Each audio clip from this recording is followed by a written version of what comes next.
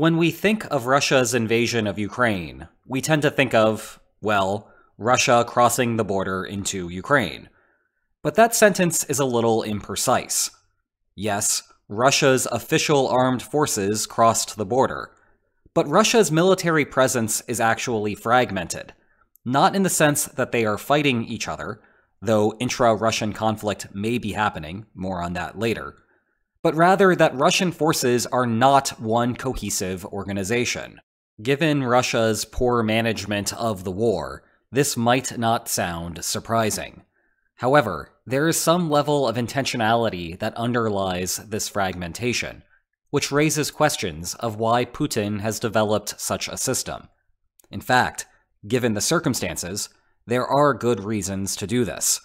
Today, we will discuss 5 of them: mobilization, casualty sensitivity, plausible deniability, coup proofing, and internal competition. And as we go, we will talk about the consequences of fragmentation on the war's outlook. The bottom line is that fragmentation is not ideal for the Kremlin, but it might be better than the alternatives that Putin has available. In any case, we need to begin with background by discussing how exactly the Russian military is divided. As a starting point, you obviously have the traditional military. The army has been the main player in the war so far, but the navy has held Ukraine under blockade, and Russian airborne forces are present, though not nearly as big of a factor as analysts predicted at the start of the war. But beyond that, there is also the Wagner Group. They are the most famous of the private military companies, or PMCs, involved in the conflict. They are known in the West as the entity primarily responsible for the Battle of Bakhmut. Next, you have Patriot, likely Defense Minister Sergei Shoigu's personal PMC. There is another PMC called ENOT, a Russian acronym for the United People's Communist Partnerships, except ENOT as a word in Russian means raccoon, and trash pandas are feisty yet adorable, so the PMC adopted it, and thus this video will also go with that imagery. Even Gazprom, Russia's main energy company, runs a PMC involved in the war.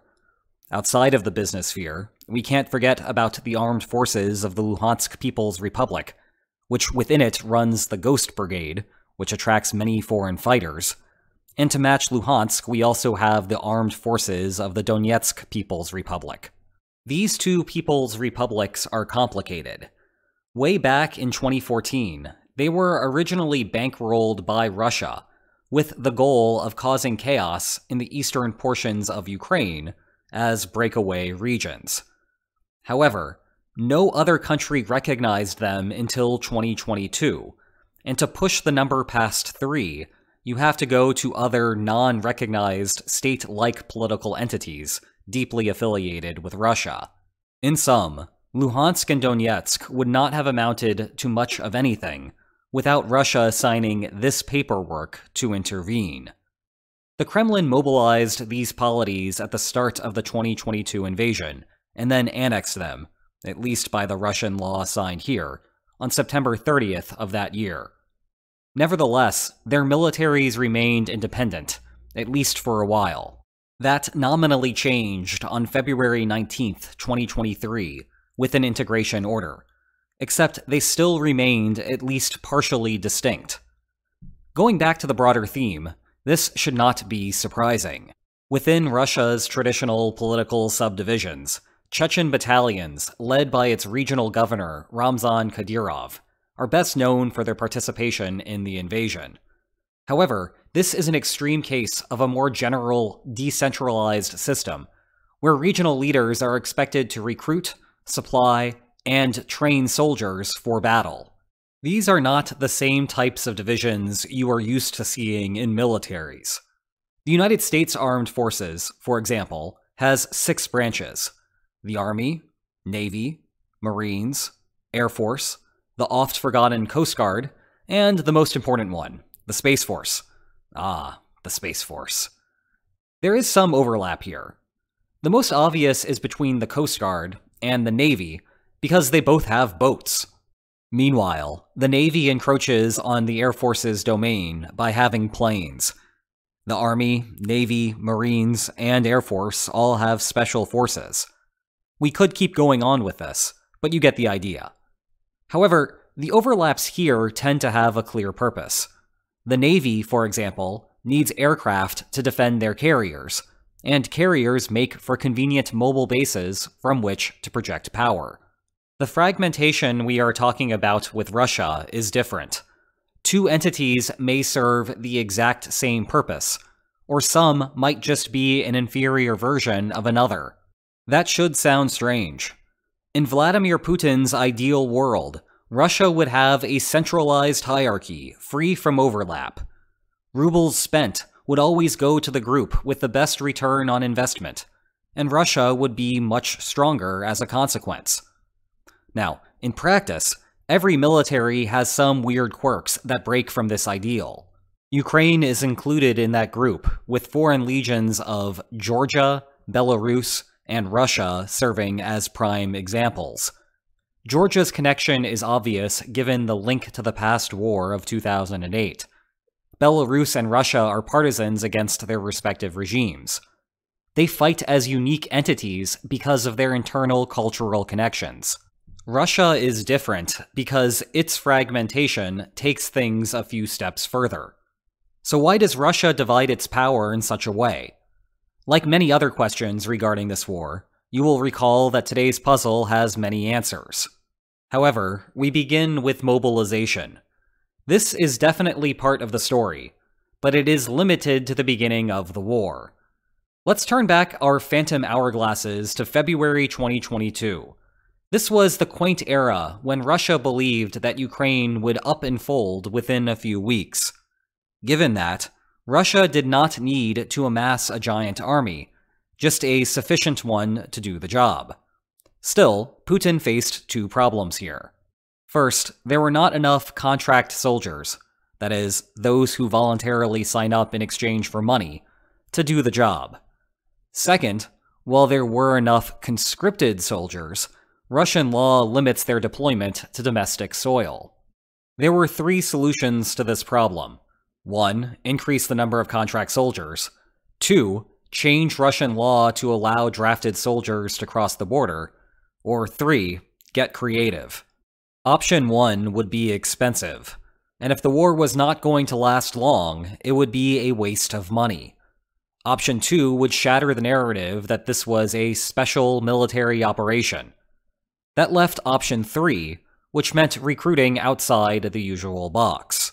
Historically, this is not unusual. Its spirit tracks with a bygone era in which mercenaries shored up short-term needs. For a price. Meanwhile, the soldiers of Donetsk and Luhansk were convenient supplements. They had been fighting the Shadow War since 2014, and were already in one of the key areas. However, the Oracle of Ages determined that the 2022 invasion would not be a short war. And despite that, the fractionalization continued.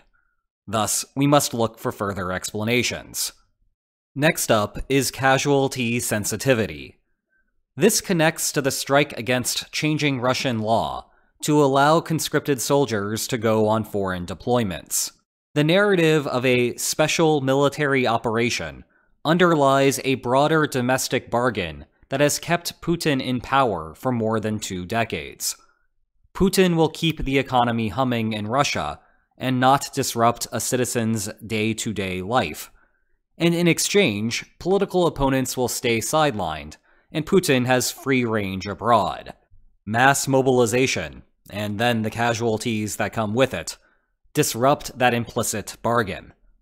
That is why the mobilization that occurred in the fall of 2022 disproportionately targeted areas outside of the Moscow and St. Petersburg power hubs. But there are limits to how far rural recruitment can go.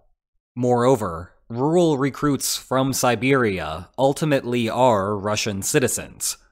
True, mass demonstrations in the capital would be worse than rebellion in the east, but the latter is still not ideal. Mercenary groups provide a workaround. Mercenary casualties are not technically under Putin's political purview. They are just in an economic relationship with the government and the company that oversaw their death. That's it. Or at least that's the narrative. At the end of the day, those are still Russian lives lost. And if they are coordinating with the Russian government, then politically distancing yourself from those deaths is difficult. The silver lining for Putin is that when you control the media, you control the narrative to some degree. This is helpful for maintaining a line between PMC casualties and official military casualties.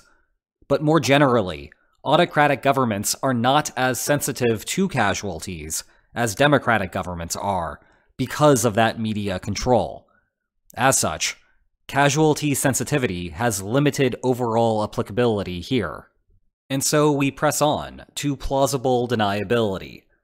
The phrase plausible deniability dates back to a National Security Council paper from the Truman administration, which detailed the United States' need for covert action in its rivalry with the Soviet Union. In other words, if anyone was caught during the activity, here's looking at you, the CIA, there needed to be some sort of firewall so that the US government could plausibly disclaim responsibility.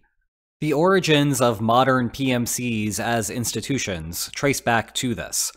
Let's create a hypothetical one. Call it Gannon PMC. If Cannon were to be found doing something it shouldn't in, say, the Syrian civil war, well, that was Cannon that did it, not Russia. The Cannon middleman therefore insulates the Kremlin from whatever geopolitical backlash might arise. This is important if you think that war crimes are likely, either because you are ordering them for their short-term coercive benefits, or because your troops generally lack discipline, and you worry that they are going to cause public relations problems no matter what you do. If that type of thing is going to be unavoidable within your military ranks, well, as an institution, you need to get creative in solving that problem. And there is a relatively clean solution here. It is better that they do these sorts of things under someone else's banner and not your own flag.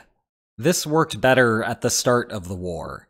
If the average Western or neutral party news consumer saw a headline that Cannon PMC did something naughty, they might ignore it and go on with their morning hike because they have never heard of Cannon PMC before. But then the Russia-Ukraine war became the single biggest news story of 2022. Once the casual news consumer hears about Cannon over and over again, eventually they know that Russia is the one ultimately calling the shots. Plausible deniability just became implausible. And for any consumers actually in Ukraine, this does not work at all. Imagine you are a Ukrainian living in Kherson and saw a news report about a Cannon massacre. To you, Russia and PMCs might as well be the same thing. With the obvious links awakening an identical anger in you, the deniability part is shot. That does not mean that plausible deniability is completely dead, just that we might need to take a step back from our Western viewing lens. When Russia says or does something strange, it is often worth asking how someone watching this all on TV in Russia might interpret it. Remember from before that the Kremlin controls the media in Russia. No one in, say, Moscow is hearing about the dark underbelly of the war on their regular television networks. So when they happen to hear something bad about a PMC, it is easy to just dismiss the problem. Maybe the facts are wrong, or the person in question was just one bad apple. After all, your respected leadership would never tolerate that. Next up is coup proofing. This is a recurring topic on this channel, so I will keep the discussion here short. The basic idea is that autocrats have a hard time appealing to legal authority to keep themselves in power. Instead, it is a delicate balance of targeted rewards and coercion, and the coercion part is messy. If you have an external threat abroad, or you just really want to expand your borders westward, you need a strong military to assist you. The problem here is that it creates something known as a guardianship dilemma. The stronger they are abroad, the stronger they could be at removing you from power at home. There is a parallel possible problem after a popular uprising, even if the military itself has no direct interest in it. If the military is weak, then its fate might be tied to the survival of the current regime. Thus, in response to a massive uprising, they prefer to intervene on behalf of the autocrat. But when the military is strong, its generals know that they will remain major players in whatever new government forms. As such, the military acts as a link between worlds, allowing the protesters to succeed and then transitioning to the new regime. The central lesson for Putin is that limiting military power is important, but doing so comes at the detriment of the war effort in Ukraine. That is a dilemma. The workaround is to empower many different military organizations. This creates a balance of power. If any one decides to defect, they will soon find out that it is dangerous to go alone, as the rest of the groups crack down and send the rebel packing.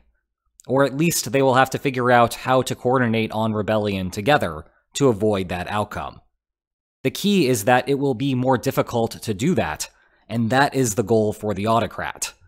Finally, we get to what I think is the most important point: internal competition for the purposes of incentivizing effort. This connects to the compliance problems endemic to the Russian military, which we've done an entire video on before. If the Russian government recognizes that its military's internal bureaucratic structure is not up to the task, then the Kremlin can delegate the problem to outside organizations instead. Essentially, Putin has created an incentive structure that economists call contests.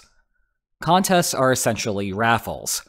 You pay for a bunch of tickets, enter them into a drawing, one of those tickets is selected, and the ticket holder ultimately wins a prize.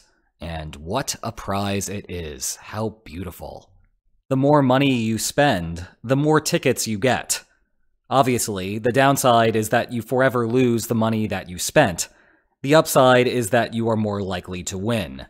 Once you think past the pure financial framing of this incentive structure, contests appear everywhere.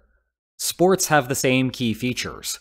The more effort you exert in practice and on the field, and the more money you spend on free agents, the more likely you are to win. And once you throw in human life as something that you can use to bid, war has the same flavor. Essentially, Russia has set up an internal subgame within the various factions. Those who produce the best results win political power and wealth at the expense of the others. To understand how this could help the Kremlin in this age of calamity, think about the strategic incentives each group has.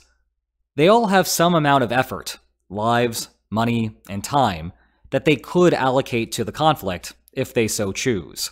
Let's use 8 units each as a visual representation of what they can bid. The more effort exerted, the more likely they are to win Putin's gratitude. But they forever lose the value of their effort by participating. You only keep what you don't put in. This type of problem is well studied. In a political context, usually the groups we think about are non-state affiliated militant organizations. But the logic is the same here. Each group exerts effort until the extra probability of winning Putin's prize is offset by the cost of winning. Imagine that ends up being 5 units each out of 8 available. From Putin's perspective, having only a couple of groups is not ideal. Even with modest effort, each group still stands a good chance to win the internal power struggle. As a result, they slack off. The total effort exerted is low. This is not ideal for the Kremlin, because total effort is the thing that Putin ultimately cares about. That is what translates into a probability of winning the war against Ukraine. How might Putin solve that problem? Imagine he opens up the competition to another group. The addition makes it harder for the earlier groups to win, so they scale back their operations. However, the new group adds effort that was not present before. Given that, take a look at the collective effort. It exceeds what happened with only 2 groups.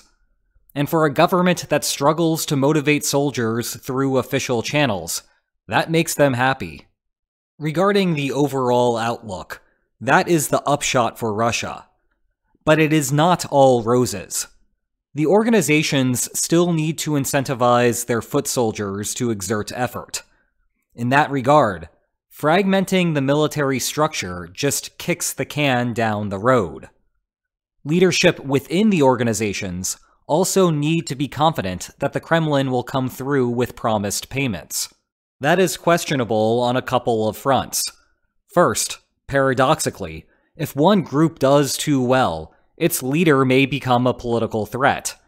Rather than pay out the promised rewards, the Kremlin might prefer arresting everyone. In fact, by Russian law, PMCs are not allowed to exist.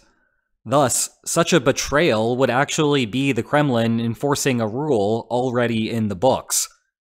Second, payments require an expectation that Putin will still be around. If something surprising happens, a popular uprising on the streets of Moscow, a coup bringing in new leadership less keen on a fragmented military, or a sudden illness befalling Putin, or not so sudden if you believe the rumors, then there goes the incentive to put in the effort.